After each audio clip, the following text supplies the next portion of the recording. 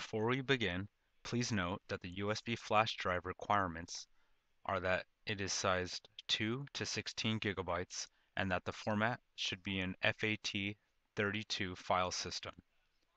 After acquiring the firmware upgrade file for the correct DVR model from the EverFocus website, we can now begin. To pull up the menu, press the right click on a mouse if it is plugged into the DVR. Otherwise, pressing the menu key on the front panel will also bring it up. Next, click on the System icon. After clicking on the Systems button, it should bring you to the System Settings page. Select on Miscellaneous to move to the next page. Click on Upgrade to begin. A progress bar indicating updating will start. The entire process lasts about 3 minutes and will reboot the DVR.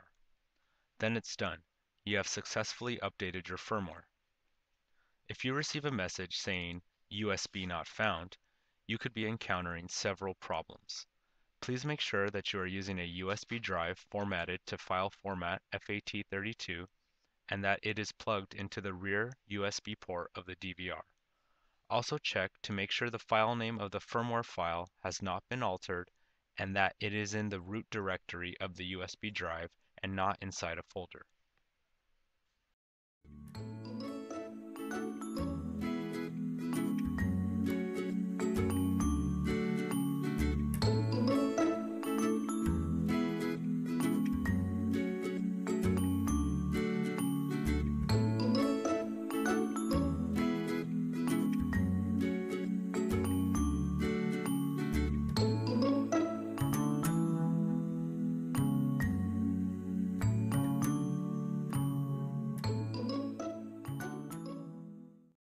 Thank you for watching.